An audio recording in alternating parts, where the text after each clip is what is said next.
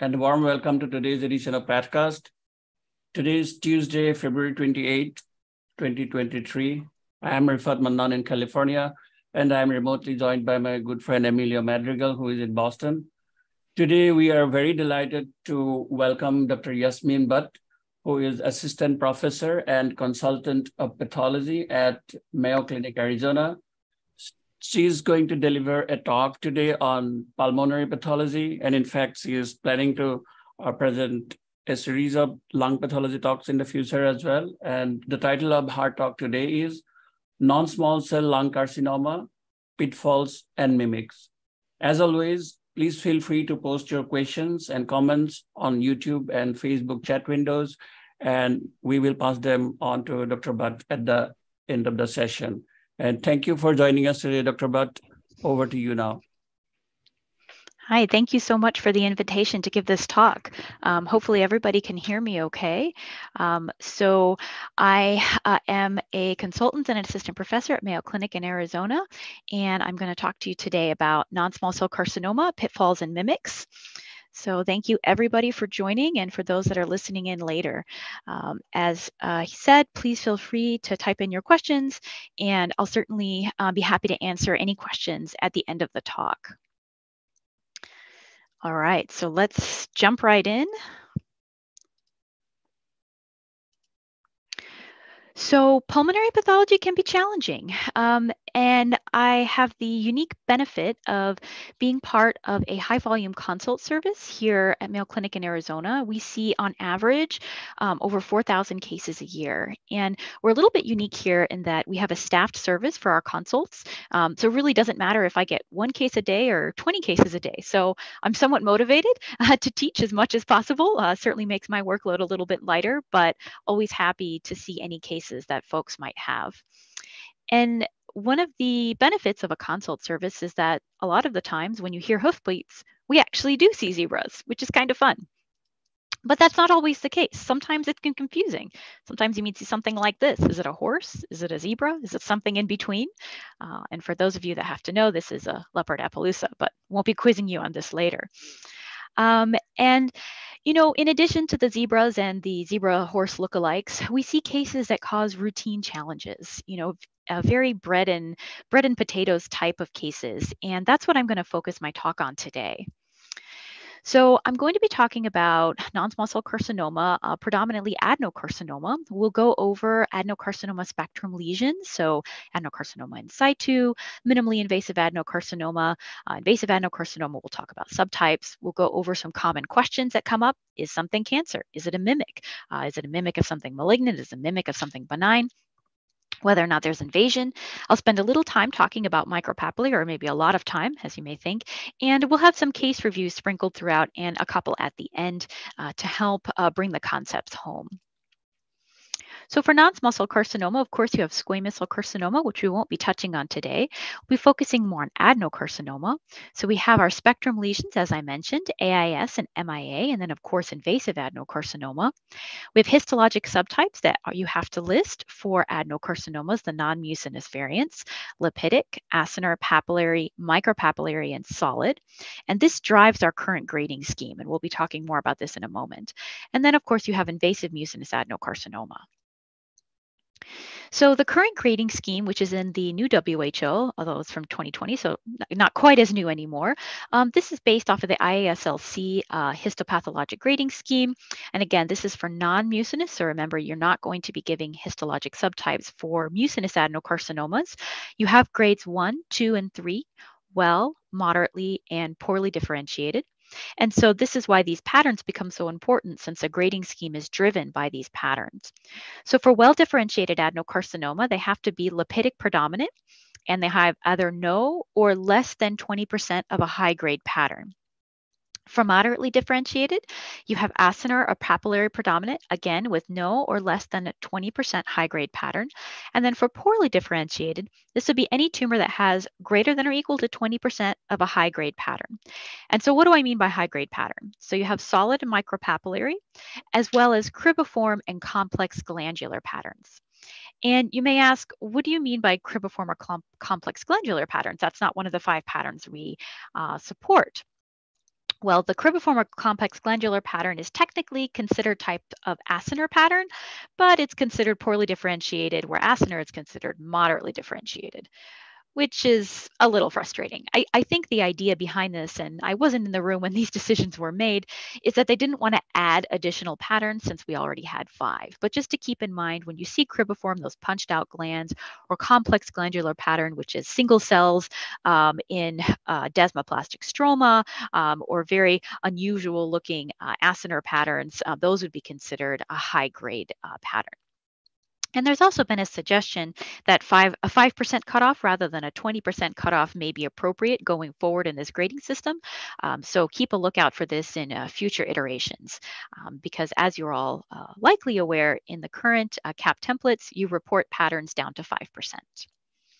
Okay, so I want to take a minute to mention BAC, bronchiolo-alveolar carcinoma. You still may hear this from radiologists and clinicians, hopefully not pathologists, but what was previously called BAC is now encompassed by multiple different entities: lipidic predominant adenocarcinoma, mucinous adenocarcinoma in situ, minimally invasive adenocarcinoma, as well as in situ mucinous adenocarcinoma. So essentially, you have the lesions on the left in green, which have very good prognoses. You have mucinous adenocarcinoma, which has a very poor prognosis, and you have in situ mucinous adenocarcinoma, which technically exists, but not a diagnosis I would typically make. Regardless, these are all very different entities, and therefore, please don't use the term BAC. And whenever you have an opportunity to educate your clinical colleagues who may still be using this terminology, because I think it can be quite misleading whether or not someone has a good prognosis or a poor prognosis. Okay. So before we jump into some additional things, I wanted to take a minute to talk about IHC and lung cancer. And this might seem really basic, and I apologize for those that it is, but I do think it's always important to review. For adenocarcinoma, your positive markers, CK7, TTF1, napsin A. Squamous cell carcinoma, P40, P63, CK56, and then of course small cell carcinoma, will be TTF1 positive, and then neuroendocrine markers such as synaptophysin and chromogranin. Pitfalls that come up in these simple stains is that P63 can stain up to 25% of lung adenocarcinomas. And I think there are still quite a few labs that routinely use a P63 or a CK56 rather than a P40. And I always advise, if you do have P40, I tend to favor that rather than using a P63 just because of this nonspecific staining pattern. So in general, if you have the same cells staining with TTF1 and P63, that's going to be likely an adenocarcinoma rather than a squamous cell carcinoma. Versus if you have cells staining strongly for P40 and they may have some weak positivity for TTF1, you're going to favor then a squamous cell carcinoma. And then I always like to make this plug: neuroendocrine markers in the absence of neuroendocrine morphologic features are just not clinically significant. When I get small biopsies and the differential is a non-small cell carcinoma, adeno versus squame, maybe it has a solid pattern, my standard limited panel will be TTF1 and a P40, and typically that will take care of what it needs to while preserving tissue for any molecular studies that might need to be done. So those are some tips on basic staining for non-small cell carcinoma. And definitely do not perform routine neuroendocrine markers when you don't see neuroendocrine morphology. Okay, so back to our adenocarcinoma spectrum lesions. So just a quick review of the definitions. So atypical adenomatous hyperplasia, these are typically less than or equal to 5 millimeters. This is not a biopsy diagnosis. We'll go over what they look like in a minute. It's going to be an incidental finding. Usually you'll see them in lobectomies of patients that are having resections for cancer elsewhere. Adenocarcinoma in situ has to be less than or equal to 3 centimeters by definition. So again, in lung cancer staging, size is very important, so keep that in mind. And it must consist of a purely lipidic architecture. And minimally invasive adenocarcinoma has to be lipidic predominant and have 5 millimeters or less of an invasive pattern. And then what do we mean by invasion? Well, any pattern other than lipidic is by definition invasive in the lung. So that's our acinar, papillary, micropapillary, and solid. So finally, we get to some pictures. So here's an example of atypical adenomatous hyperplasia. This lesion was less than 5 millimeters. It's about 1.5 millimeters. You see some enlarged, somewhat atypical, but fairly mild atypia of these pneumocytes lining the slightly thickened alveolar septa. And then you can see in the background, this patient has some pigmented macrophages. This was a smoker. And this was an incidental finding seen in a patient that had a lobectomy for an adenocarcinoma elsewhere. So in my experience, people that have multiple foci of atypical adenomatous hyperplasia, as they are considered precursor lesions, are more likely to develop invasive adenocarcinoma lesions down the road. So I still do mention them in my comments and in additional findings. So here's an example of adenocarcinoma in situ. Looks very similar to that AAH that we just looked at, but it's much larger. Remember, for AIS, you have to have less than or equal to 3 centimeters, and they have to be pure lipidic pattern. So size is everything in these types of cases. Typically, when I think about AAH and AIS, the amount of atypia should be within the same spectrum. If I start to see quite a lot of atypia, I would really question the diagnosis of AIS and look for an occult, perhaps micropapillary pattern, which we'll talk about in a minute. Here's an example of minimally invasive adenocarcinoma. So most of it's lipidic. You can see it's kind of involving a scar here. And then there's an acinar area here with these angulated glands forming your area of invasion that was less than 5 millimeters. So this qualified for minimally invasive adenocarcinoma. Now, I always like to make these comments about AIS and MIA. These diagnoses should be rare. Even if you look at the original studies put out looking at thousands of stage 1 cases, they were still only like 1 to 3% of cases. So if you find yourself thinking about this diagnosis every single day, you might be overdiagnosing it. And my recommendation would be don't underdiagnose acinar or micropapillary patterns for lipidic and call something a much lower stage, an AIS and MIA case that might actually be true invasive. I don't think we're doing patients any favors by underdiagnosing these types of cases. There are some that might disagree with me, but lung cancer does kill. It's not like prostate 3-3 Gleason cancer where people tend to die with it rather than from it. Lung cancer does kill people. And so I'm very careful when I'm making a diagnosis of AIS or MIA. And certainly you have to submit the entire lesion if you're considering this diagnosis. And I typically will not consider this diagnosis on a biopsy. If it is low grade and the imaging fits, you can mention it in a comment as a possibility, but I would never top line something in a biopsy, AIS or MIA. All right, so back to our patterns. So quick review, adenocarcinoma acinar subtype. This is probably one of the more common ones that you'll see and most easy to identify. You see angulated glands. You have a desmoplastic stroma in the background. Certainly atypical, no question that these are malignant glands with this atypical architecture. Here is a papillary pattern on low power. You can see fibrovascular cores and these frond-like structures. And here's a little bit higher power, again, showing you those fibrovascular cores and the frond-like structures. Papillary subtype, same papillary adenocarcinoma that you see elsewhere in the body. So back to micropapillary and solid. So I'm going to show you a couple of pictures of these. And so why do we care? Why are we talking about these patterns? They have to be 5% or 20%. And why is this important? Well, the presence of micropapillary or solid patterns, even if they're not predominant, even down to 5%, is a risk factor for predicting poor recurrence-free survival in very early stage lung adenocarcinomas.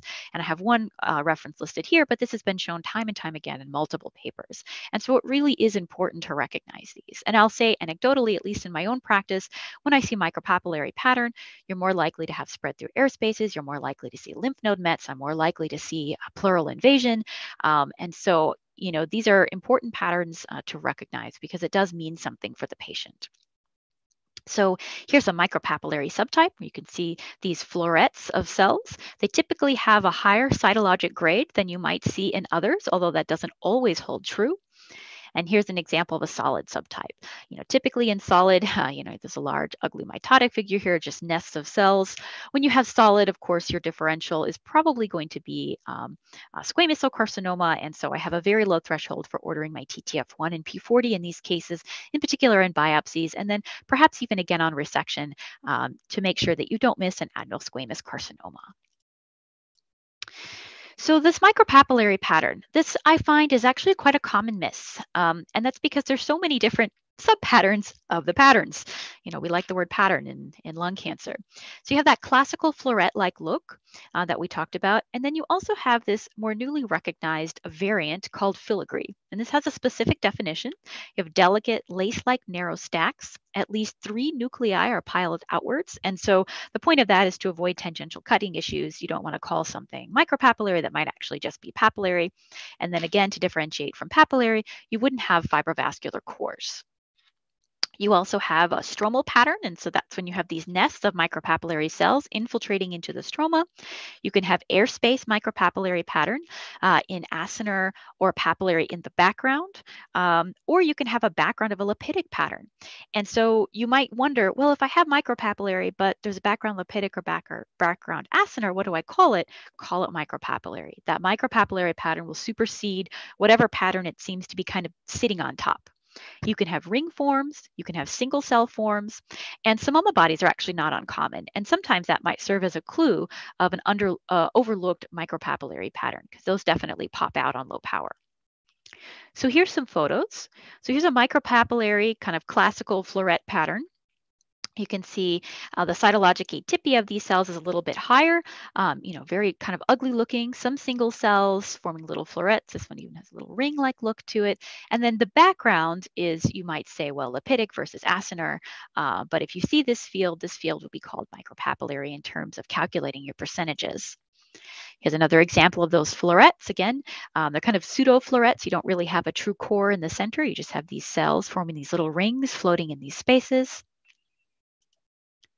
And then here's an example showing some of that ring morphology. Okay, so those little open rings. And again, you shouldn't see fibrovascular cores in the center. Here's an example with Samoma bodies. This particular case had a combination of papillary and micropapillary. You can pick out the papillary here, with some fibrovascular cores, and then also these ring forms for micropapillary. And then this is an example of that filigree pattern, which can be really sneaky and you might miss it. So this is actually from that same case. You can see here some ring forms here. And then if you look over here on the left, you can see these tiny little stalks coming up. There's no fibrovascular core. They're more than 3 cells high. So these are the filigree pattern of micropapillary up there in the corner. Here's a higher power picture of a different case, again, showing you that filigree pattern. All right, you don't have a true fibrovascular core, you just have stacked cells. All right, little fronds floating out there in the air. And here's another example of that. So be on the lookout for these subtypes of micropapillary and don't miss them. Here's an example showing you some single cells. Again, if you're wondering if something is an artifact, you just have cells sort of floating away because of poor fixation. I find that looking at the cytologic features can be helpful, since micropapillary tends to be higher cytologic grade. And if you look at these cells, are quite ugly, these single cells floating out here, and then you can see the start of kind of a filigree look here. It's sort of stacking up and piling out here without any true fibrovascular cores. So hopefully this would be easily recognizable as a micropapillary. So here's another example that you might quickly look at and say, well, acinar, maybe a little lipidic. You start to try to measure the acinar areas and go, is it MIA? What does this look like? But there's actually some sneaky micropapillary in here. And hopefully you're able to catch it. So you can see these clusters of cells. All right, higher cytologic grade, looking a little ugly, and floating in these spaces here. Okay, and this is a background of acinar pattern. So here's a needle core biopsy of a case from a patient that had a solid with focal ground glass. So I would argue that there's acinar on the left here. You can see some desmoplastic stroma and some angulated glands. And then on the right, this is all micropapillary here. You can see individual cells, maybe little florets. And, I think it's important to correlate with imaging, because oftentimes you might have a biopsy or even a resection that you end up calling poorly differentiated because it's micropapillary predominant, or there's a micropapillary component there. And the radiologist or the oncologist may come back and say, but this was ground glass on imaging. And when they see ground glass, you often think of lipidic, right? But micropapillary also shows up as ground glass on imaging oftentimes. And so this is an important correlation, I think, to keep in mind. This core nicely fit with what the imaging said. The solid component corresponded to the acinar and the ground glass corresponded to the micropapillary. So certainly not a question of an AIS MIA type lesion. This is moderately to poorly differentiated. All right, so with that prelude, we'll jump into what we call in our consult service the usual problem, which is we have a biopsy on this lesion. Is it cancer? As I'm sure you're all aware, we're seeing more and more biopsies of smaller lesions as screening protocols have changed in patients who have long smoking histories, and so they're getting high resolution CT imaging, and we're getting more and more biopsies, which is good because we're catching tumors earlier and we're able to resect them. So I'll give you the received history and what the outside thought, and then I'll show you a couple of pictures, let you think about what you might want to call this. We don't have a true interactive polling since this is a online lecture, but I want you to think about what you might call it, and then we'll go over it and I'll tell you what we ended up signing it out as. So this came as a 78-year-old man. He had a 2.1 centimeter ground glass lesion that was biopsied. The outside group was divided on whether it was reactive findings versus a well-differentiated malignancy. So I'll show you a couple of slides here without much commentary and let you think about what you might call it.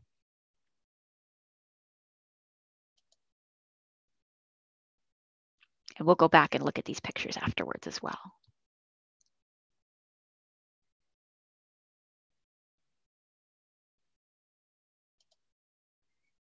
A little bit higher power.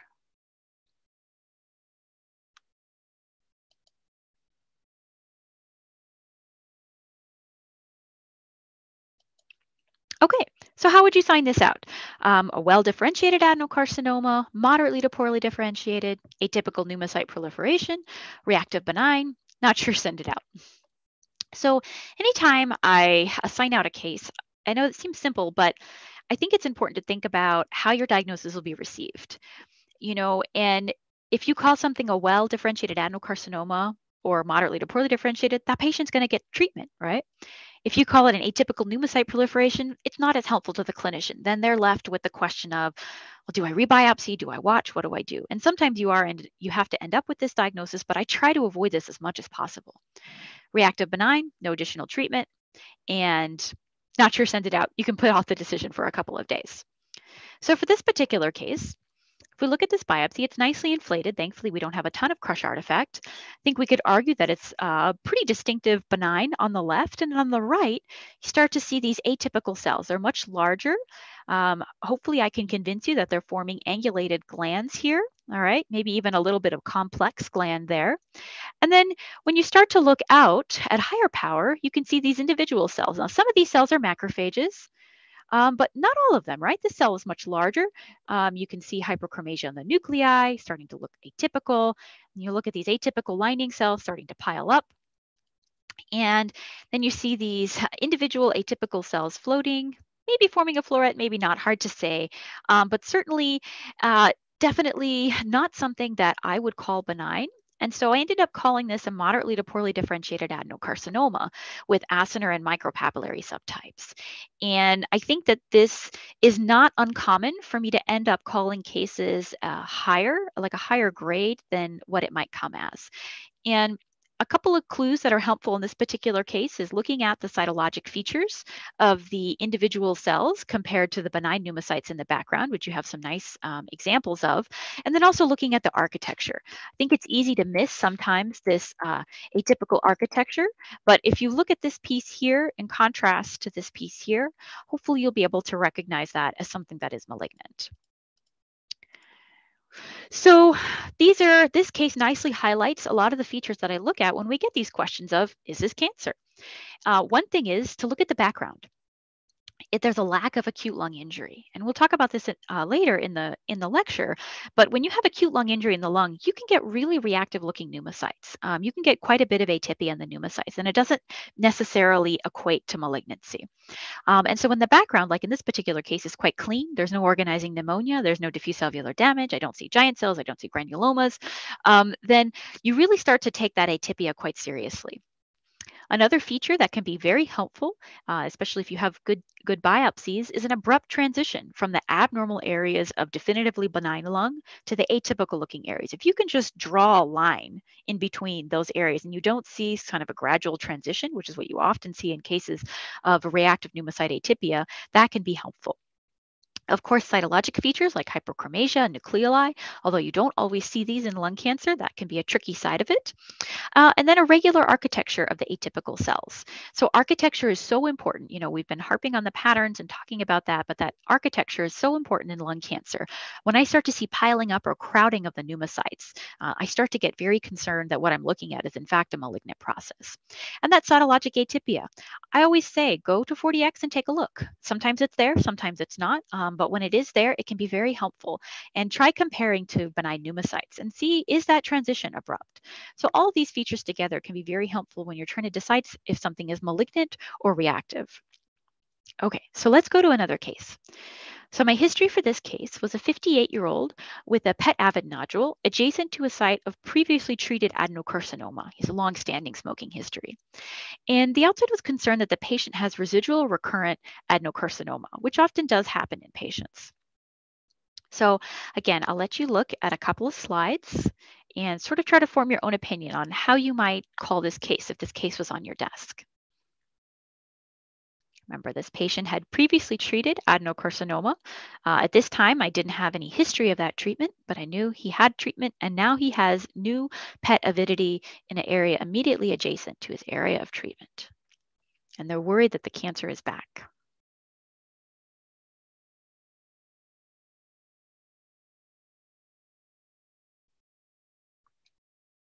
Another high power here.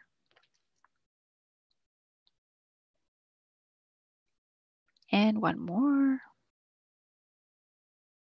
Okay, so if this case was on your desk, how would you sign it out? Well-differentiated adeno or moderately to poorly differentiated adeno, atypical pneumocyte proliferation, a reactive benign process, or not sure, send it out.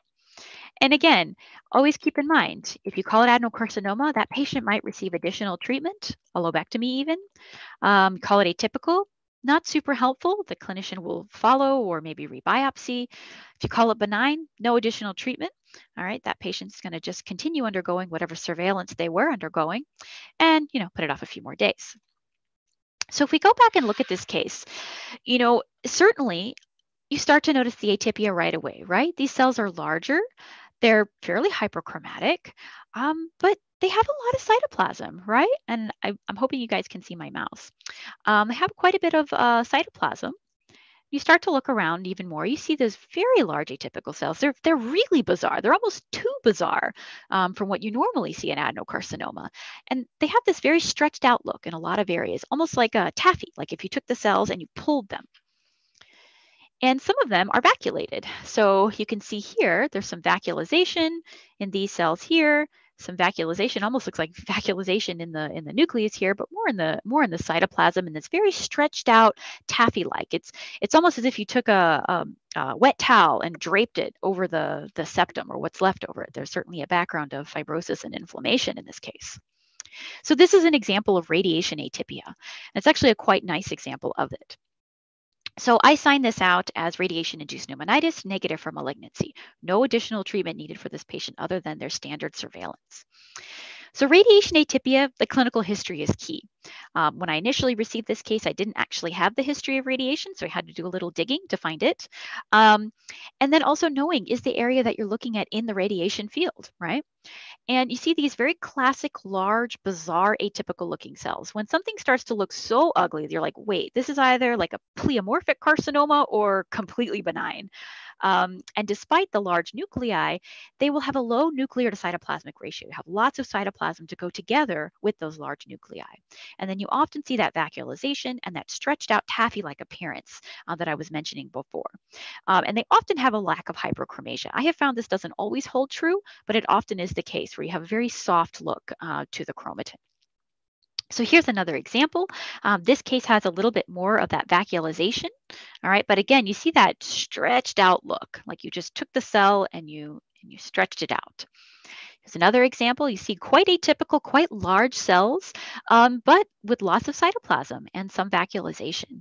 And oftentimes in these cases, or almost always actually in these cases of radiation atypia, the background will be of this kind of fibroelastotic scar look. It's not going to be a normal lung necessarily in the background. That, again, does not always hold true, especially if you're getting to the edge of the radiation field. But I have found oftentimes you'll see this kind of fibroelastotic scar look in the background. So that can be a clue as well. Another example, this one has more that soft look to the nuclei with the fluffy sort of pseudovacuolated cytoplasm here, some more vacuolated cytoplasm there. All right, so that's an important carcinoma mimic. So there's two other carcinoma mimics that I wanted to touch on. One is peribronchial metaplasia, also, part of small airways remodeling, also called Lambertosis. And the last would be reactive pneumocyte atypia. So I'm going to start off with PBM, or peribronchial metaplasia. It has multiple names. I like PBM because it's really intrinsically descriptive and tells you exactly what you're looking at. This is a reactive process, and it's indicative of chronic damage to small airways. So, of course, lots of different things can cause damage to small airways: infection, aspiration, drug reactions, any kind of inhalational disease, smoking, vaping, toxic fume exposure, you were pulled out of a house fire. Lots of things can cause damage to your small airways. Now, thankfully, this is typically not a biopsy problem. People are not going to get a biopsy for PBM, right? This is going to be something that you're going to see secondarily in wedges or lobectomies. It can be relevant, however, in patients who have multiple ground glass lesions and concurrent small airway damage. And so you may have a lobectomy specimen and you're trying to decide how to stage that patient. Do they have multiple AIS lesions, or do they have multiple invasive adenocarcinoma, or is it one adenocarcinoma with intralobar metastases? So it can be important to be able to recognize this in the neoplastic setting. Of course, we care about it quite a lot in the non-neoplastic setting, but we'll not be talking about that today. So here's an example of PBM, or peribronchial metaplasia. You can see on low power, easily this could be confused or thought of to look like lipidic predominant adenocarcinoma, right? You have hyperchromasia, it's lining the alveolar spaces, sure looks like lipidic adenocarcinoma to me. If you look at the inset in the upper left, it shows you cilia. So oftentimes you're quite lucky, you do get cilia with these, although you don't always. So that is not always a reliable indicator. Now, if you see it, you're good to go. But if you don't, you might have to do something else. And this case even has a little bit of squamous metaplasia up in the right-hand side. All right, and similar often to adenocarcinomas, they may be adjacent to bronchovascular bundles, as you're seeing here, but PBM is always going to originate out from a bronchovascular bundle. All right, here's another example. Again, this case didn't really have cilia. That was obvious and certainly could be mistaken for lipidic predominant adenocarcinoma. So one trick that I love to use is a P40. So PBM will have an intact basal cell layer, unlike adenocarcinoma. So if you look at the top panels, adenocarcinoma, H&E on the upper left, you can see those atypical looking cells, and there's actually probably some micropapillary single cell pattern in here as well. And if you look at that TTF1, it'll nicely highlight all that adenocarcinoma. And then on the bottom is peribronchial metaplasia. Again, looks kind of like lipidic predominant adenocarcinoma. I don't see any obvious cilia on this particular case. But when you do the TTF1, it's also positive. So that's not helpful. But when you look at the P40, there is no intact basal cell layer with adenocarcinoma, right? So that's going to be negative. But in PBM, it's going to show you that nice intact basal cell layer. So this is an excellent trick that can help you identify PBM. All right. Now, here's an example of PBM in interstitial lung disease. So I guess I am going to show you a little bit of ILD. And if you see here, these atypical looking cells, but if you look a little closer, there are actually cilia on some of them. So you're able to identify this here. It's a little bit higher power to show you the cilia, nice terminal bar. But this is kind of exuberant PBM here. And you might think that this is an adenocarcinoma arising in a background of interstitial lung disease, which certainly can't happen. Okay. So this is where I like to bring in my ticks and fleas, which is to say, remember, one diagnosis doesn't actually preclude another.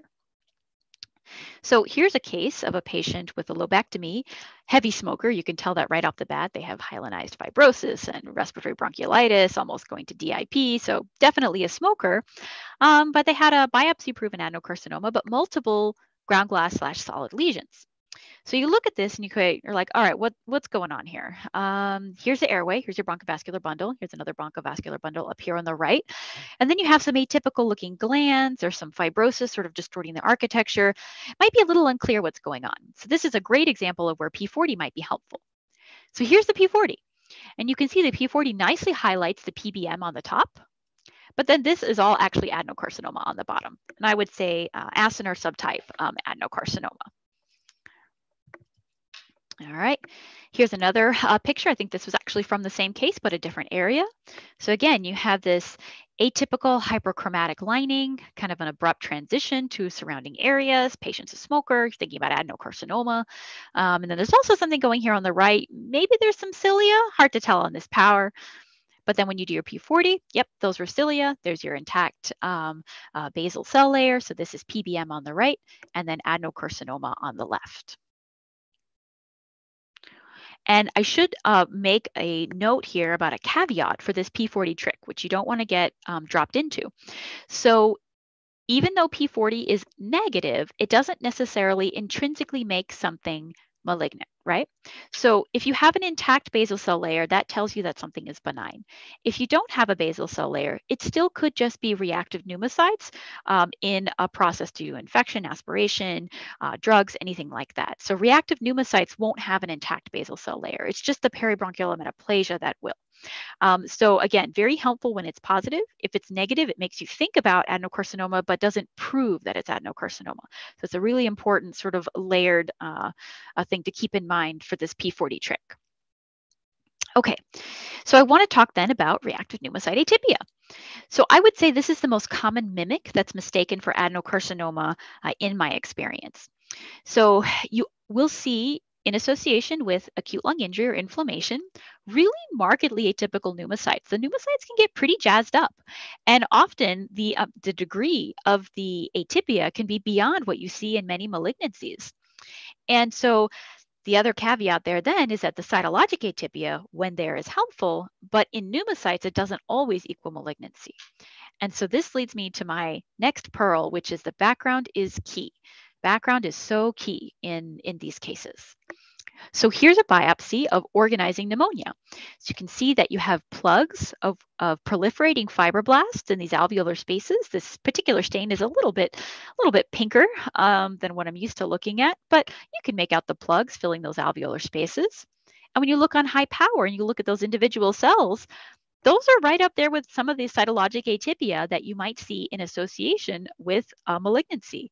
However, there are lining alveolar septa that you can make out, and there's a background of organizing pneumonia. And so for this particular case, I would step way, way back and not call this adenocarcinoma. This would just be reactive pneumocyte atypia in a case of organizing pneumonia. And this particular patient was actually had an adverse drug reaction. Here's another example. You can see some pneumocyte atypia. There's even some nucleoli in these cases. However, context is key. These are reactive pneumocytes in a patient that actually had, this is late stage organizing diffuse alveolar damage. All right. And this particular patient actually had COVID. So again, the cytologic atypia can be helpful, but the background and the context that you see it in is so, so important. Here's another example. All right, if I showed you this in isolation without any history, you might say, well, there's abrupt transition. There's, the cytologic atypia is not terrible, but it is there and it's noticeable, and you can kind of draw a line between where it stops. You might be worried about a well-differentiated adenocarcinoma here. But when I give you the history, 25-year-old man with a pneumothorax, this is reactive pneumocyte atypia. And you can actually see atypia that's much worse than this in patients with pneumothoraces. They can mimic adenocarcinoma, but in fact, they're not. So again, a lot of lung biopsies, pathology in general, I think you shouldn't sign out in a vacuum, but it's so important to look at the background and to look at the history, to look at where these specimens are coming from to help guide you, especially in gray zone cases that have overlapping features. So here's a patient with chronic fibrosing interstitial lung disease. All right, you see a nice little fibroblast focus there. But there's some reactive pneumocytes. All right, if you look on high power, they can look really, really reactive. So definitely not something there's even a mitotic figure here. So, on a small biopsy, you could easily be led astray. So again, knowing the history is important, and certainly it would be unusual to get a small biopsy from a patient with ILD. You're more likely to get a wedge in this particular case. That said, we do often get biopsies from patients with ILD. So again, clinical history and background, very important. And sometimes you are left calling something atypical favor based off of clinical history or histologic features. Here's another case of ILD. And I show you these examples because we so often see these reactive pneumocyte atypia in ILD, but you can also see tumors arising in ILD. And so you don't want to miss those either. But again, you might argue, oh gosh, these are really ugly. Is that floating in the space? Look at these cells. Could it be acinar pattern? But in the background of all that fibrosis, and it doesn't extend any farther, I would not go out on a limb and call something like this cancer. All right, a little bit higher power there. But again, just to show you the level of atypia you can get in a pneumocyte, often quite beyond what you might see in a malignant process. Okay, so there are, of course, exceptions because there are exceptions and caveats to everything. So remember, when you get complex architecture, you really want to go towards malignancy. Cytologic features may or may not matter, right? So you can have bland cytologic features, but complex architecture, and that makes something malignant in the lung. So here's an example. These pneumocytes are pretty bland, probably a little bit blander than what we saw in some of those ILD cases. And there's organizing pneumonia in the background. So you might say, hey, this isn't even as bad looking from a cytological standpoint, and there's acute lung injury in the background. This is benign reactive. But look at the architecture. Looks like it's forming maybe cribiform, maybe little solid patterns, kind of maybe complex glands that is new in the WHO. Look at that. It's forming a solid nest of cells. And when in doubt, you can do stains, TTF1, CK7, pankeratin, whatever your stain of choice is. Here's an example of a CK7 in this case. So yes, you have tons of organizing pneumonia in the background, but this architectural pattern is incompatible with a benign process. And so when you start to see architectural complexity of these cells that stain with these pneumocytes, they are malignant. So don't fall down that pathway. All right, so you don't want to miss tumor cells masquerading as reactive pneumocytes. So while we don't want to call something cancer that's just reactive, you don't want to miss tumor cells that are pretending to be reactive pneumocytes. All right, so here's an example, which is always scary when I go back and look at it again. This was a consult case where the tumor was actually missed grossly, and we had them go back and just put random sections in from a lobectomy. And I think it was like 40 or 50 slides, but we actually finally found the tumor. So if you look at this, you might brush over this as reactive pneumocytes. But if you look at the left side, you can see there's actually a contrast in the atypia that's on the right. All right, you start to see these more atypical looking cells. Here's a bit higher power. And some of these might be macrophages. You're like, okay, macrophages, but maybe not. Some of these are looking a little bit bigger, a little hyperchromatic, a little pleomorphic. And when you do a TTF1, you see that these cells that are forming clusters in the alveolar spaces are positive for TTF1, so they're not macrophages. And so this has been described in the literature as like a DIP-like architecture. So like what you see in smokers, where you see lots of macrophages filling spaces, it's so-called desquamative interstitial pneumonia, which I'll admit is a terrible name, but it's that DIP-like architecture to the tumor. And here's some adjacent normal lung in the upper left-hand corner for comparison. So this is a normal pattern of pneumocytes, but then you start to see these larger cells clustering in the spaces. That is actually tumor. And I've seen multiple cases like this where there's either it's just completely missed grossly, or there's a confusion about can we call this malignancy, or are these just reactive pneumocytes? So don't miss these cases. It can be very, very tricky. Okay, so let's go to our next case. So here's a received history. 75-year-old woman. She presented with a cough. She's a former smoker, 25 pack year, recently quit. She was given antibiotics and Advair, neither of which helped with her symptom. Imaging over the past couple of months showed worsening opacities are now turning into consolidations, most affecting the right lung bases with patchiness in the upper lung fields. So they decided to do a biopsy on her since she was not responding to her antibiotics. And the preliminary sign out came to me as mildly atypical mucinous epithelium, send for outside consultation. Okay, so again, I'll show you a couple of slides and let you form your own opinions on this case, and then we'll go over them.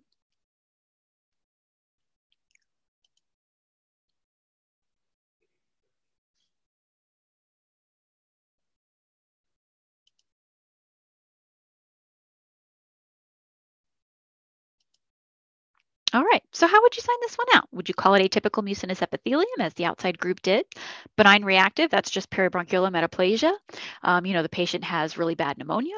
mucinous adenocarcinoma, or maybe send it out to somebody because you're not quite sure. And again, the atypical, not so helpful, no additional treatment. They'll just keep giving antibiotics. And then mucinous, obviously the patient will, get molecular and chemotherapy and all kinds of treatment. And then you can put it off for a couple of days. So if we go back and look at this, we see these tufts of cells, right? Partially lining alveolar spaces.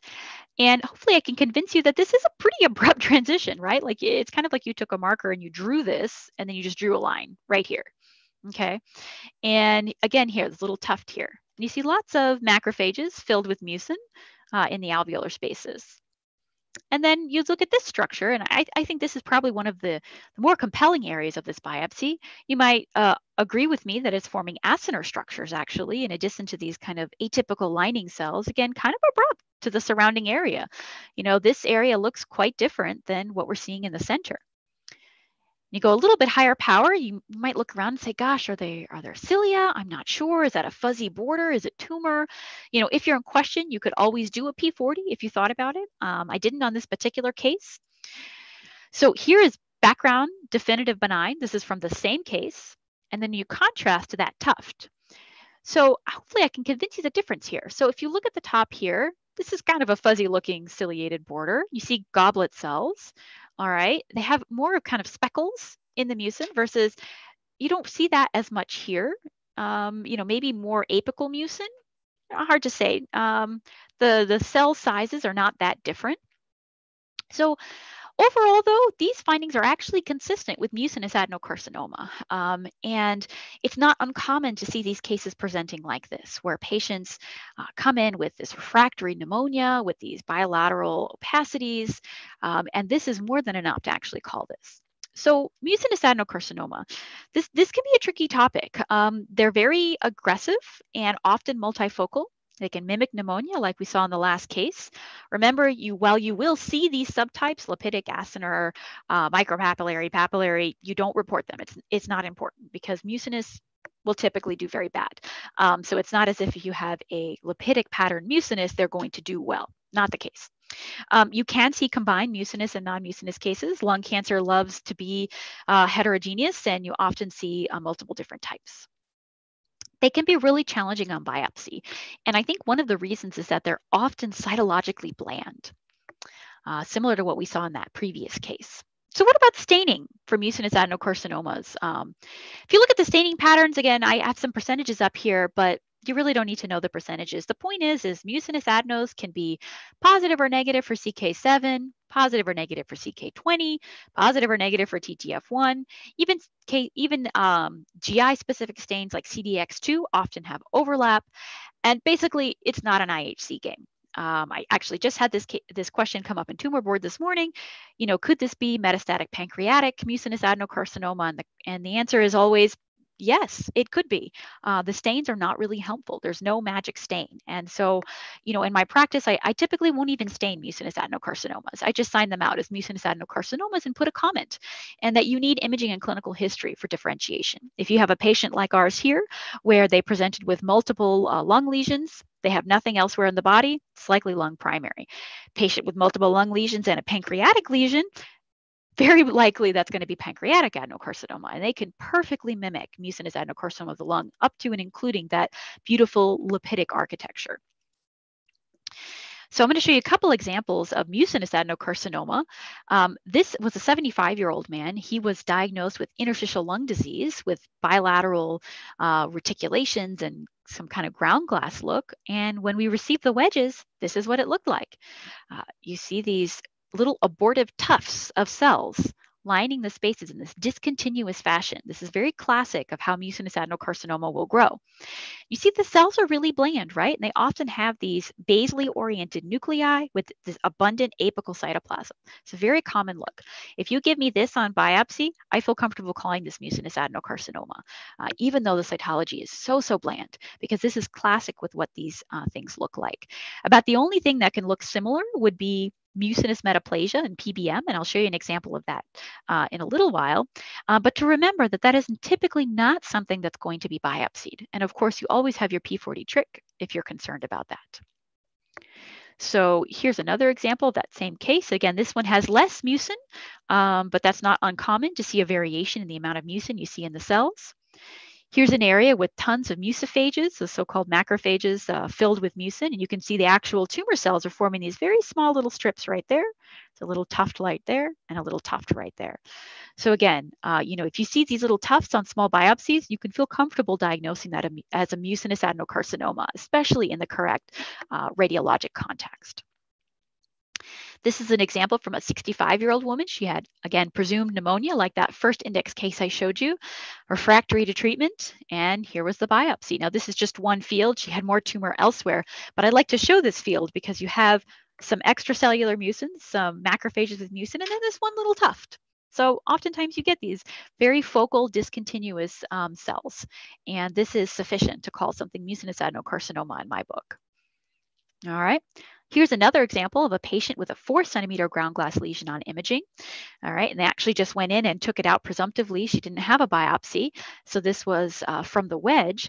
And you can see this beautiful lipidic pattern, and again, unlike with classic adenocarcinoma, lipidic pattern for mucinous doesn't necessarily portend a better diagnosis. And this sort of bleeds into what I briefly mentioned earlier, where while there is technically an in situ mucinous adenocarcinoma listed in the WHO, I'd be extremely hesitant to actually make that diagnosis.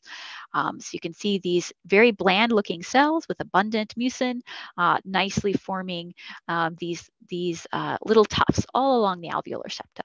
And again, to keep in mind, pancreatic adenocarcinoma can look identical to this. And so clinical history is really important to rule that out in these cases. So caveats, as I briefly mentioned, you can have mucinous metaplasia in peribronchial metaplasia. Background is important. Again, you can always do that P40 if you're really concerned about it.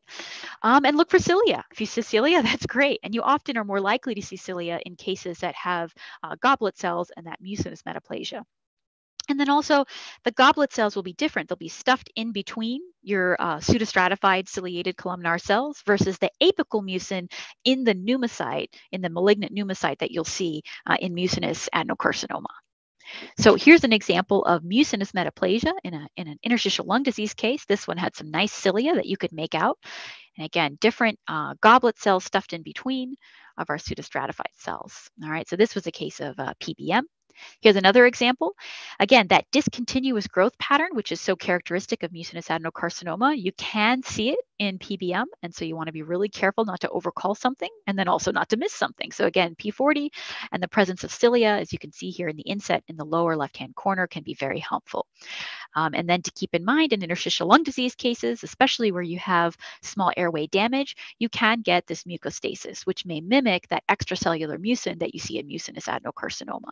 So just a note of caution to put all the features together when you're trying to make this differentiation between the two. All right. Okay, so let's go to the next case. So this is a 72-year-old woman. She had a ground glass lesion on imaging that was biopsied. So again, these are all cases that have come through our consult service as we're not quite sure tumor or not tumor. So I'll show you a couple of slides, let you form your own thoughts.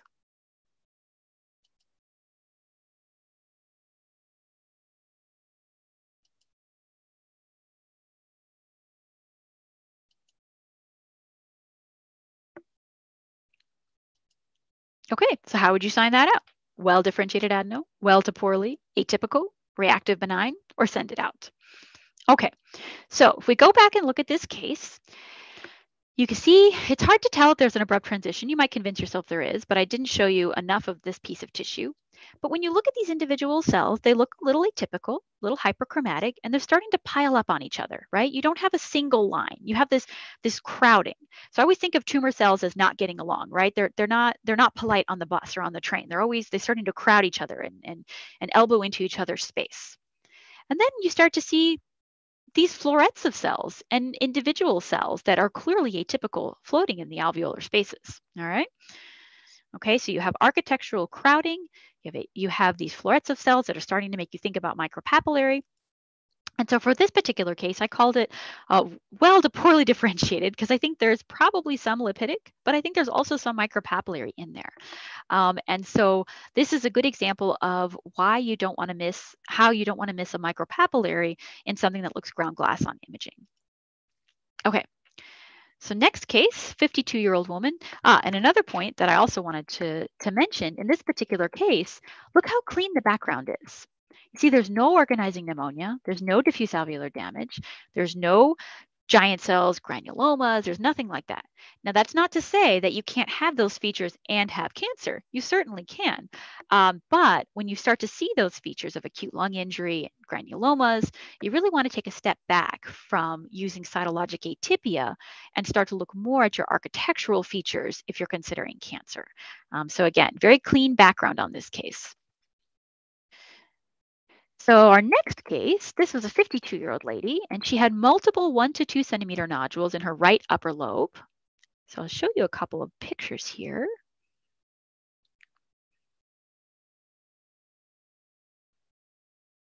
All right, so what do we think about this one? Atypical mucinous epithelium, which is how it came to us.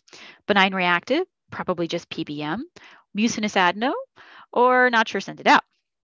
So if you look at this biopsy, we have what looks like extracellular mucin, okay?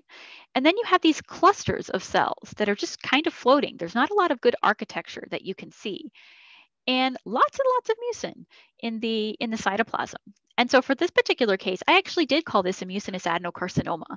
And I think this case nicely illustrates how you can use architectural complexity despite very bland cytologic features to call something mucinous adenocarcinoma.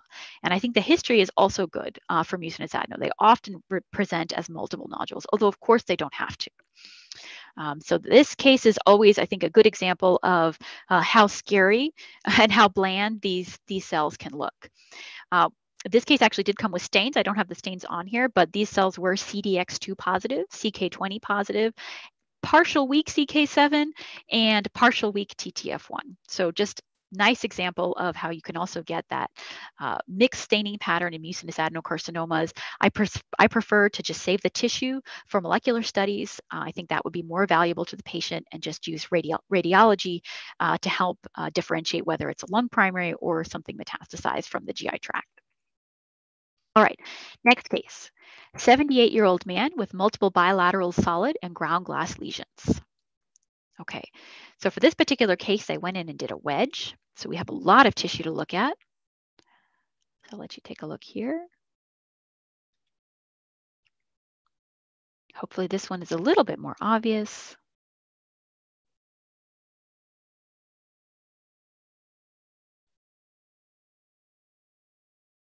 Go through this a little quicker.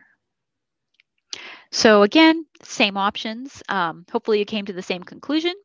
You know, you have a combination of different features in this case. You have these tufts with the abrupt transitions, right? With this apical mucin here. And then I think this nicely highlights the difference between goblet cells and what you see in mucinous adenocarcinoma, since of course that is what this case is. I'll jump to the end there, but you can see this basally oriented nucleus with abundant apical cytoplasm. So this case was also called mucinous adenocarcinoma.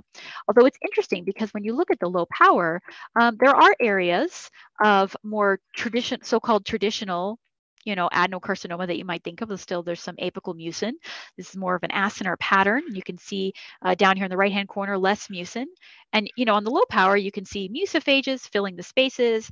You can see this area kind of forming that so-called lipidic look with these abundant apical cytoplasm, and then there's kind of abrupt tufts here and there. So you had all kinds of different patterns of growth, which is, again, common in lung adenocarcinoma, both mucinous and non-mucinous. So next case, we're coming to the end here. It's an 88-year-old man with a right lower lobe and right middle lobe opacities. All right, so we got some pretty generous biopsies here. I'll let you take a look.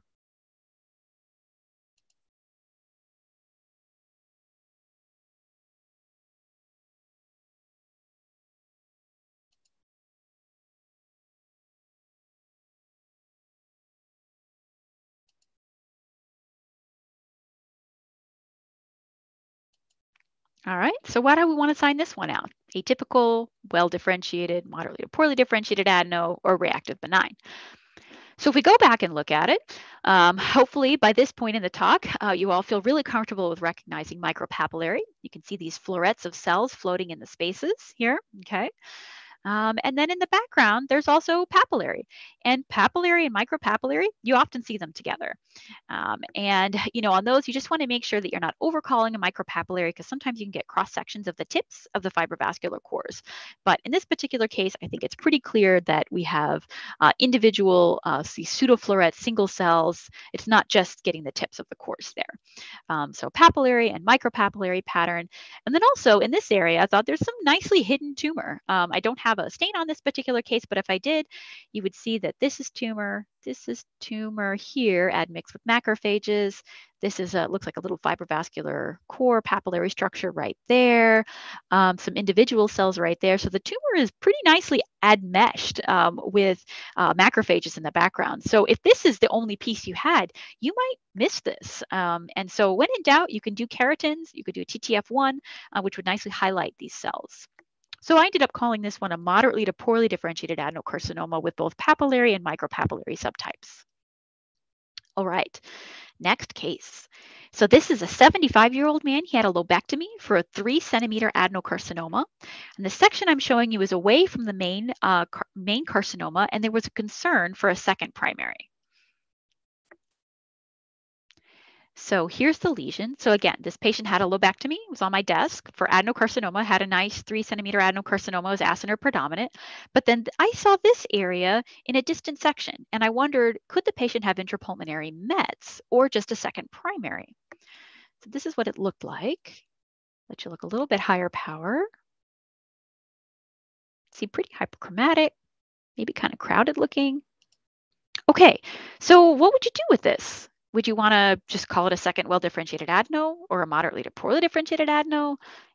Say there's some atypical pneumocytes in the background. You probably wouldn't want to do that on a lobectomy if you could avoid it, or order a stain, get a P40, or just it's reactive benign, don't even worry about it.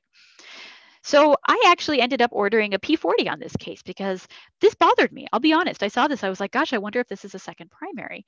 And however, if you look high power, after doing this P40 here, which nicely highlights intact basal cell layer, it's a little bit higher power. You can see the basal cells, pneumocytes. There actually are cilia here. And it's kind of that fuzzy border cilia. I think hopefully on this power, hopefully it's coming across well on your screens. I don't know if it will. You can just make out the fuzzy border cilia, real cilia. And this case I think nicely highlights how a benign reactive process can look very concerning for malignancy. And if you were to receive something like this on biopsy, for whatever reason, you could easily see going down the tubes on this one and calling it adenocarcinoma. But the P40 nicely shows you that this is a benign reactive process. And so once again, highlighting how cytologic atypia can lead you one direction or another in the wrong context. And so to be careful and to use your stains when you're not sure. So this was just a background of peribronchial metaplasia. It was benign reactive, no second tumor, no upstaging to T3. Okay, I think this might be the last case. 85-year-old man, he had interstitial lung disease, and a section from a diagnostic wedge was shown. So this is an area from his ILD case. You can see some mucin maybe going on here. But then when you look on high power, hopefully everyone is convinced by the cilia here, nice terminal bar. So for this particular case, I did not go down the mucinous adenocarcinoma route. I called this just a component of injury to the small airways. This was peribronchial metaplasia and not cancer. All right, just kidding, there's one more case. So 67-year-old, she had a 1.2 centimeter ground glass lesion on imaging. All right, so we had really generous biopsies. This was really nice, okay? So take a look at this. Hopefully one of the first things that's striking you is how clean the background is. There's no acute lung injury here. A little bit higher power. Different piece.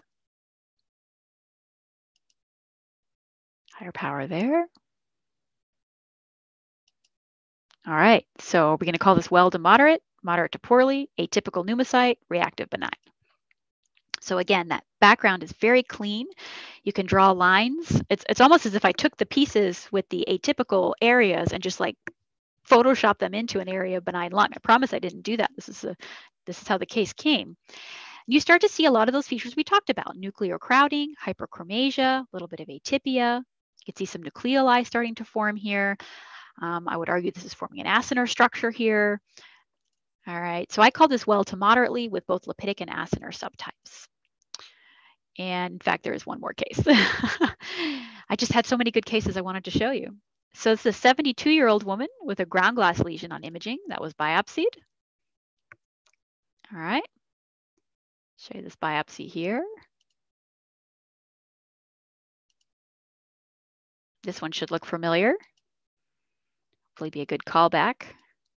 All right, so hopefully everyone remembers this case and you can recognize the micropapillary pattern and the architectural crowding. All right, and well to poorly differentiated adenocarcinoma. All right, so with that, I thank you all for your attention as I went through sort of the basics of adenocarcinoma and how to diagnose them and mucinous adenocarcinoma, and hopefully didn't scare you too much. And I am happy to answer some questions, see what's in the chat.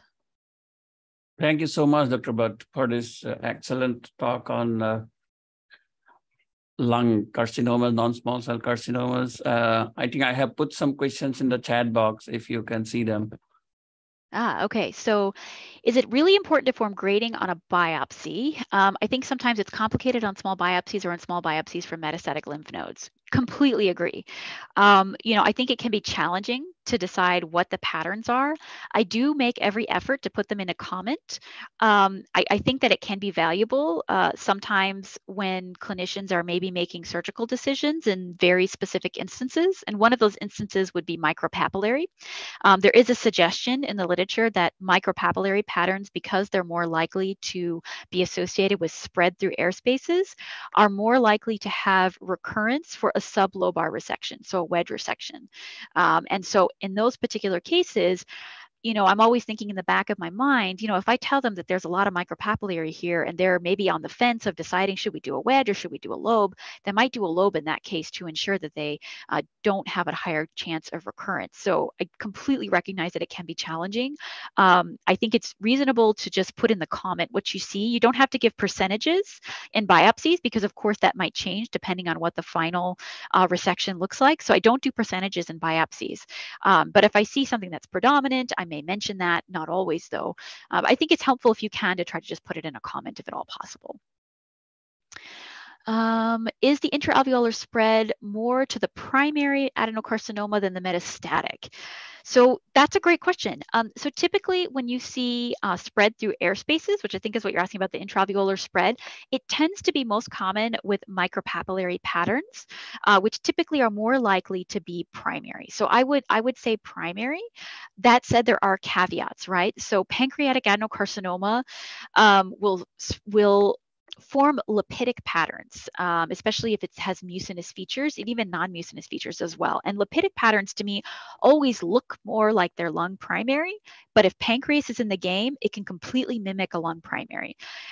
So just to keep that in mind. So while you can have spread through air spaces, I do think speaks more to a primary, not always. And in particular, pancreatic adeno, in particular when they have mucinous features, can look identical to lung. It can stain like lung. It can, lung primary can stain like pancreatic primary. And so that's always a huge pitfall.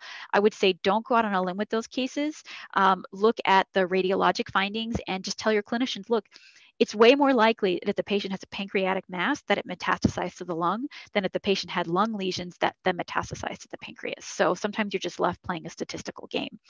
If you get a case that has stains or you end up doing stains for whatever reason, having like a strong staining pattern that speaks to lung, TTF1, napsin, that can favor lung. But the fact of the matter is they often don't.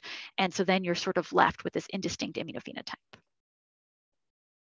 Okay, so does P63 highlight PBM the same way as P40? Yes, it absolutely does. So you could use P63 as well. And thank you for the nice presentation. Thank you. What are the prognostics for lung intestinal type adenocarcinoma in a younger population? Well, that's a good question. I don't know the prognosis right off the top of my head, but that's an interesting question. I'd have to look that up. I don't know their overall prognosis, but it is a good point to bring up enteric type adenocarcinoma, similar to pancreatic mets. You can have enteric type adeno in the lung that will stain identical to like a metastatic colorectal adenocarcinoma. And another key factor to keep in mind, which I remember as a trainee being quite devastated when I learned this, is that some colon cancers can in fact stain with TTF1. So I have had cases where the cases were stained and they were TTF1 positive, and they said, oh, this must be a new lung primary. And I went back and pulled the colon cancer and stained it, and it too stained with TTF1. So when it comes to enteric morphologies, whether it's mucinous or more that colonic phenotype, the hyperchromasia, the necrosis, tall columnar cells, your staining is often not going to help you. Is lung primary always negative for PAX8? That is a great question. So large cell neuroendocrine carcinoma, actually 30% are positive for PAX8. Lung primary adenocarcinomas are almost always negative. I do not believe I would feel comfortable making a diagnosis of a PAX8 positive lung primary adeno. But to keep in mind, the large cell neuroendocrine can in fact be positive for PAX8.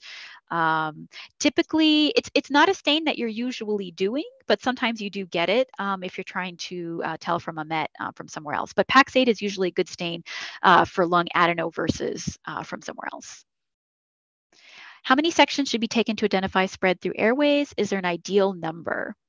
Okay, so that's a good question. So there isn't an ideal set number in the literature right now. Typically, what I like to do with my lung cancers is I always try to tell the PAs, don't trim very, very close to the outside of the lesion. Now, if it's like a 1 centimeter lesion, you can easily fit it in one slide. I always tell them to give me a good border around it, maybe at least a 0.5 centimeter. But if it's a larger lesion, I try to get at least one full face and to have, a 0.5 centimeter to 1 centimeter adjacent to the tumor, just so you can identify that spread through air spaces around the edges. So, unlike some other areas where you might be okay with, kind of very closely cutting around the lesion, I typically won't do that for lung cancers. And in terms of numbers of sections, I think it just depends on the size of the tumor. Typically, the spread through air spaces, you're going to see it immediately adjacent and moving outwards from the edge of the tumor. So if you have the edge of the tumor and then you have a section taken from far away and there's like a floating chunk of tumor, that's likely just butter, right? So you want to see a continuous spread from the defined edge of the tumor outwards into the alveolar spaces in order to call something STAS. All right. How to interpret a weak expression of P40 with a solid type morphology? Good question. I don't know if you have TTF1 also being negative. If TTF1 is negative, I'll typically call that squamous cell carcinoma. You can occasionally see some patchy, weak P40 staining and then strong TTF1 staining. If it's less than 50%, I'll usually let that go, but I may recommend repeating the stains on a resection should they get a resection. But usually with P40, you want to see strong staining greater than 50% to call it a squamous cell carcinoma. But typically, P40 staining will equal squamous cell carcinoma. Okay, and then it looks like I have multiple questions. Can you explain the IHC criteria for mucinous adenocarcinoma? And then is there a different profile of biomarkers for mucinous adenocarcinoma? So mucinous adenocarcinomas are often KRAS mutated. That tends to be more common. We will send for the full NGS panel for all of our lung tumors. So we don't have a separate panel for mucinous, since we try to just look for everything in all of our non-small cell cases, but they do tend to be KRAS positive. So if you're limited or you only can do one stain, or you wanted to do an IHC or something like that, you might consider KRAS for mucinous. And then in terms of the mucinous IHC, as I mentioned in the lecture, I typically won't do mucinous IHC because there often is so much overlap with the enteric phenotype, because you have an enteric phenotype, right? And so you often will then have enteric IHC. And I think it can actually make things more confusing for folks. So, if you have a patient with a lung mass, lung lesions, odds are that they're going to have a full body PET scan, or they're about to get a full body PET scan. And so the way I'll sign those cases out is I won't even do any IHC at all. Like if it's my in-house case and it's not a consult case, which often comes with full panels of IHCs already, I won't even do IHC. I'll just call it mucinous adenocarcinoma, and in a comment say in the appropriate clinical and radiologic context that these are consistent, this would be consistent with a lung primary.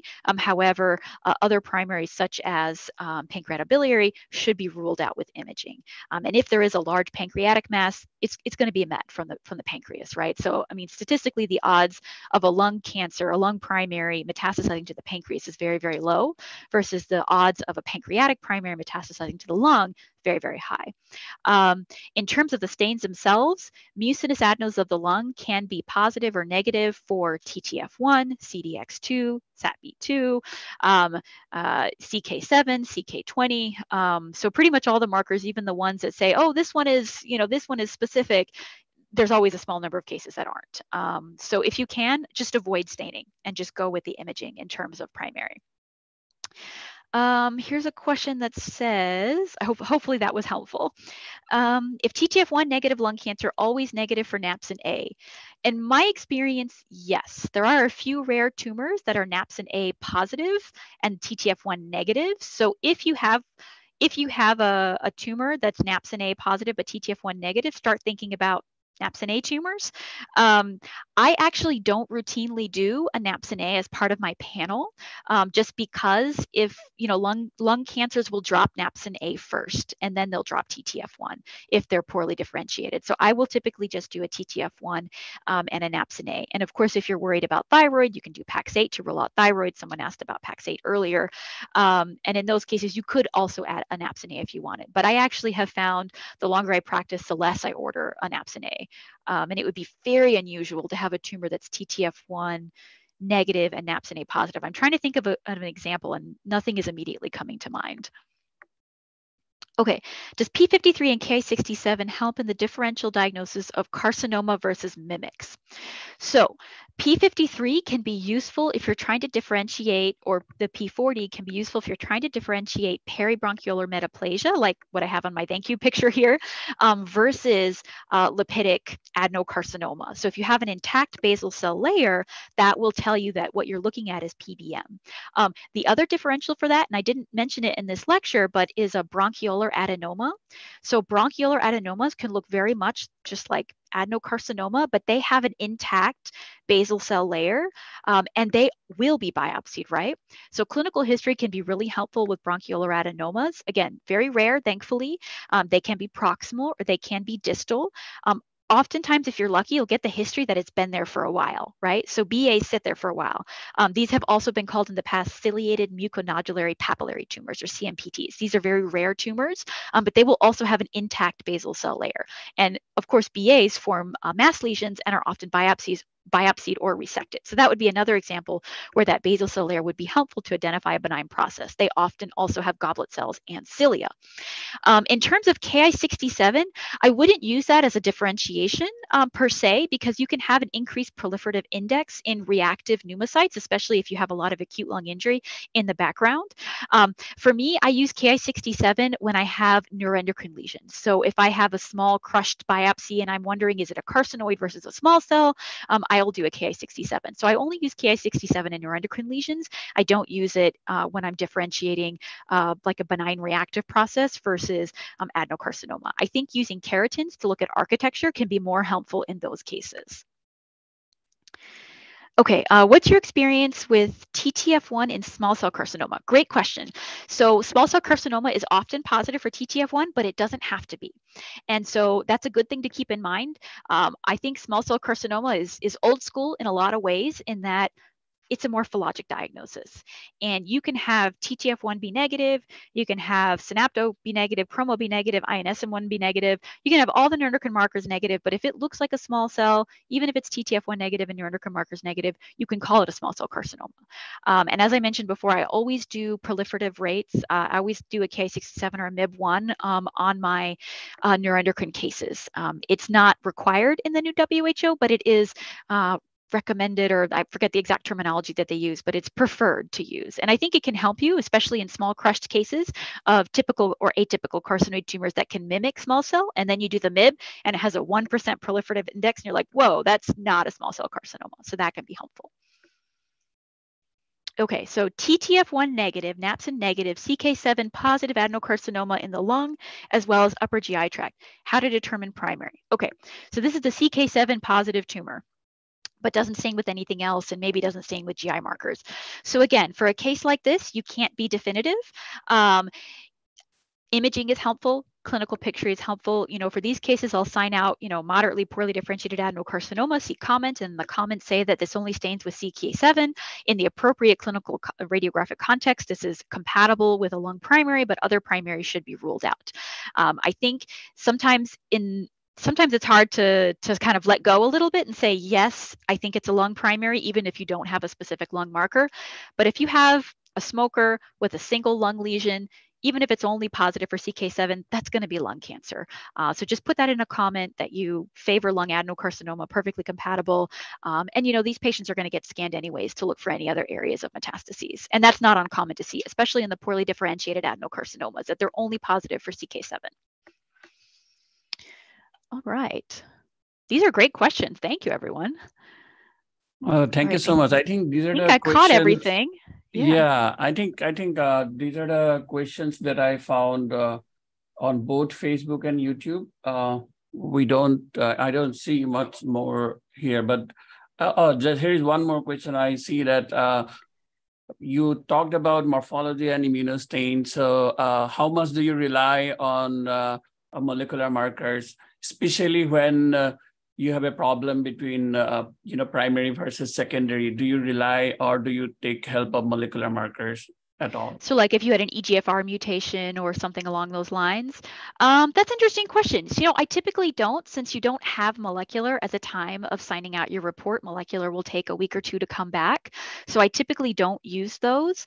I think it might be something more that would come up as a discussion in tumor board later, or if you wanted to sign out an addendum after the fact. If you had a poorly differentiated tumor that wasn't staining for anything, but it came back with the EGFR mutation, I think then you could say this would further support a lung primary.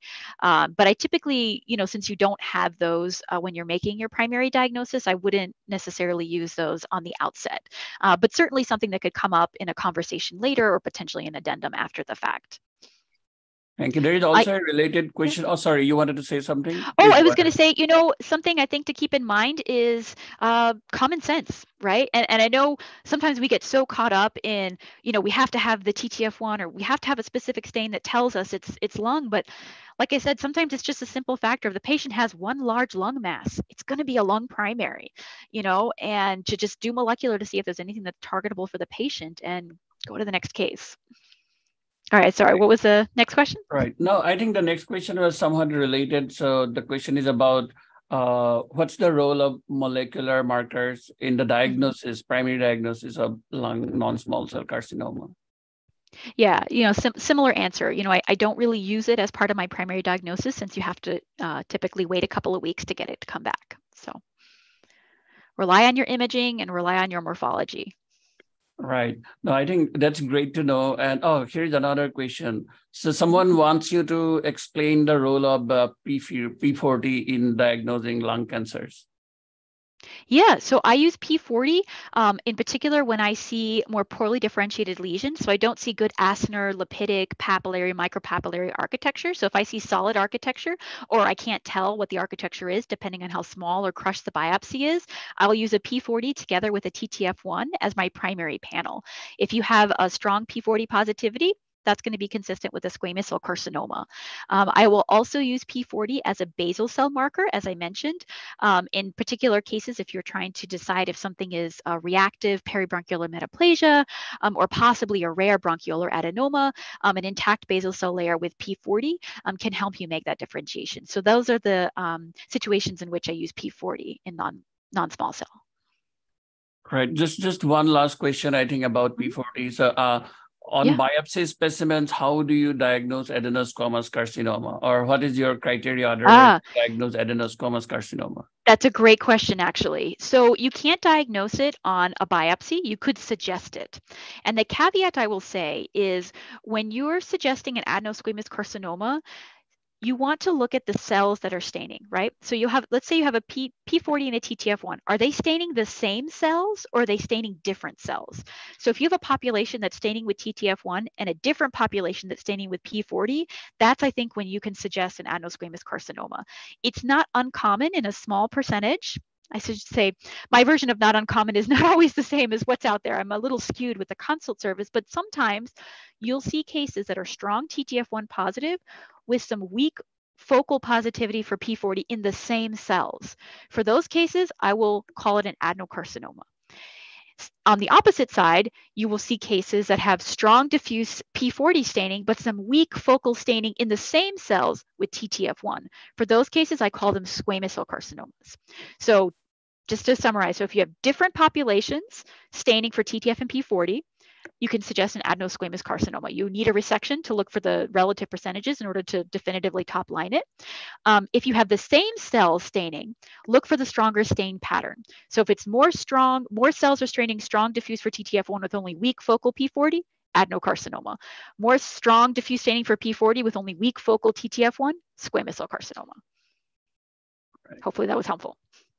All right. No, thank you. I think there is a compliment for you from one of our viewers from Brazil. I have added that on the chat box. Oh, thank you so much. Brazil, that's so far away. I'm glad you like it. So yeah, it seems that as one of our viewers have mentioned that Dr. Butt has a very informative and it's an excellent atlas on pulmonary pathology. So I mean, you guys can definitely refer to her textbook on pulmonary pathology or the atlas. So that would be helpful to you as well.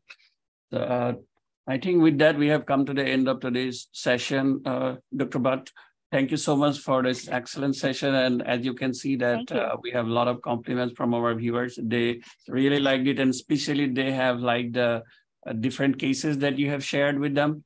And you would be happy to hear that you had viewers from so many different countries. I could keep track of our viewers from as many as 16 countries, including France, Brazil, Cambodia, Canada, Bahrain, Pakistan, Yemen, Afghanistan, Turkey, Czech Republic, Ukraine, Thailand, etc. From India, joined as well. Hello to the world. Thank you so much for listening. Thanks a lot. And if you like our lectures, and somebody was asking that how to know about the lectures. So the best way I would say that please subscribe to the YouTube channel and the Facebook page if you follow. So you will get notified about the upcoming lectures. So I think that would be the easiest for you. And we also have a website where we also publicize about the upcoming lectures as well. So that would be the easiest. And thank you again, Dr. Butt. For our next lecture is coming up. So let me share the screen quickly. So that is on dermatopathology, and our speakers will be from Australia, Melanoma Institute, so Drs. Richard Scollier, Nigel Maher, and Andrew Detrick. So they would be discussing on how to diagnose borderline cutaneous melanocytic lesions, and that would be on March 7th. And the time will be it would be 5 p.m. Pacific time or 8 p.m. Eastern time, because we have to adjust with the time zone in Australia. So that would be a morning or a noon time in Australia. So hope to see you then. I think that would be a great talk. So sit till then, and thank you. And thank you again, Dr. Butt, for this great lecture for all of us. Thank you for the invitation.